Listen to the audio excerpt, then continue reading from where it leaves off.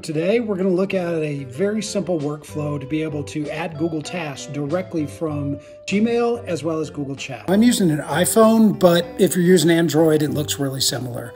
I'm going to go into Gmail and I see that there's a new email. When I open it, up at the very top right, there are 3 dots. When I click on that, the second one to the bottom says Add to Tasks.